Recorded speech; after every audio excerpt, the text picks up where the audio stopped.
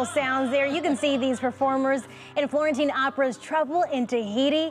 The show opens next weekend. Today on Arts Avenue, we have Jana Ernst joining us. Good morning. Good morning. So tell us a little bit about this. I know this the first time it ever was performed was about 70 years ago. Yes, so Bernstein started to compose this actually on his honeymoon, and Wow. it's a sad story because it's about a couple that argue.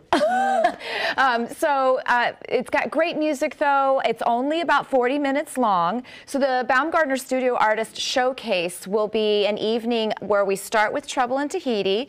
After intermission, you'll hear some of the greatest opera hits.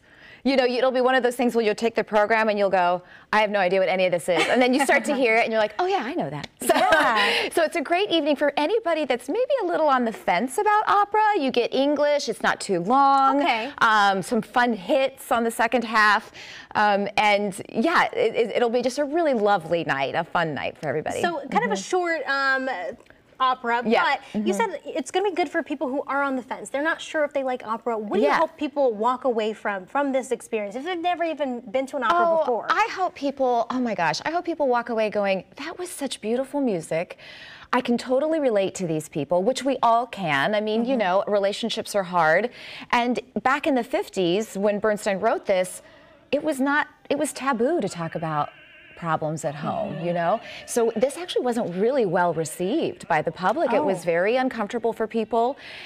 Maybe in some ways it's still uncomfortable, but you know, it's something we have to deal with on a daily life. And I think that's what art should do. Great art should kind of make us a little uncomfortable at times, but then also inspire us to be a better person as well. Yeah, it's got to be reality. Yeah, absolutely, absolutely. So it's what I like about the Florentine Opera season that we've got for the next couple of months is you have this February 8th and 9th, this showcase for people who maybe aren't quite too sure. Now, if you like what you see and you think, oh, I could take a little more of that. In March 13th, 15th, and then the next weekend, like 21st, 22nd, we have something called the Tragedy of Carmen, which is not the full-blown Carmen. I like to call it the greatest hits of Carmen.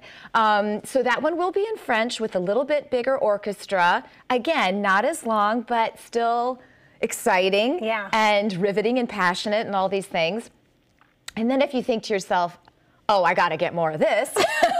In May, at the end of May, we have the full-blown grand opera. We have Macbeth. It is based on the Shakespeare play. You'll have the Milwaukee Symphony Orchestra in the pit. It'll be, I mean, it's truly a grand night. So you can kind of ease your way in if you need to. Perfect. Well, of course, if you want to see Trouble in Tahiti or Florentine Opera's other shows, we'll have more information on our website, WISN.com. We'll be right back.